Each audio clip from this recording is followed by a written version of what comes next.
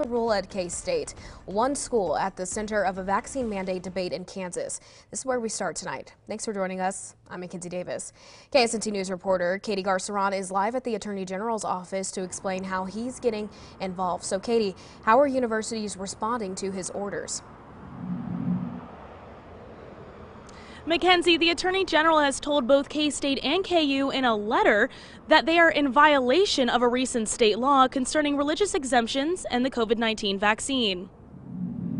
In the letter, Attorney General Derek Schmidt wrote that the two universities used intrusive written application materials when evaluating an employee's request for exemption.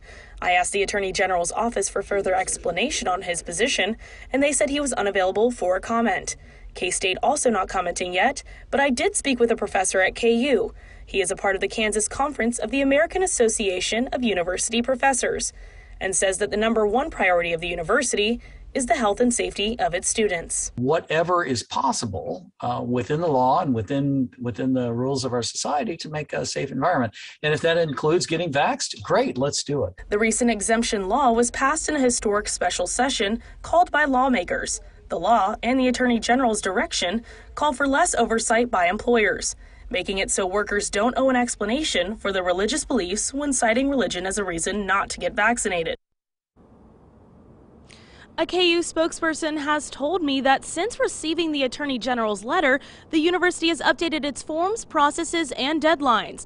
Live from downtown Topeka, I'm Katie Garceron, covering local news that matters, KSNT News.